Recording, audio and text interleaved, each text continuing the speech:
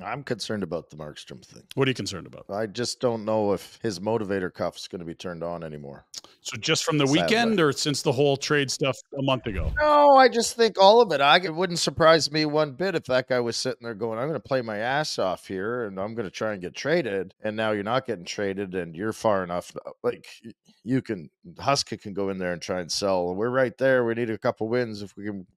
There's micro, macro, long term, short term for Markstrom, I guess, too. You're going to the deadline, your name comes up, you get into that mindset, and now you come back, as we've talked about. So it's not just the end of the year this year, it's my Calgary Flame future. The thought process behind me signing here, it's almost a 180. The buddy that I came to be with, he's gone. A lot of the star players have gone. I'm just wondering, aside from the paycheck and being a pro, there's not a whole lot of feel good there for Jacob Markstrom when you look at the career right now, I would think.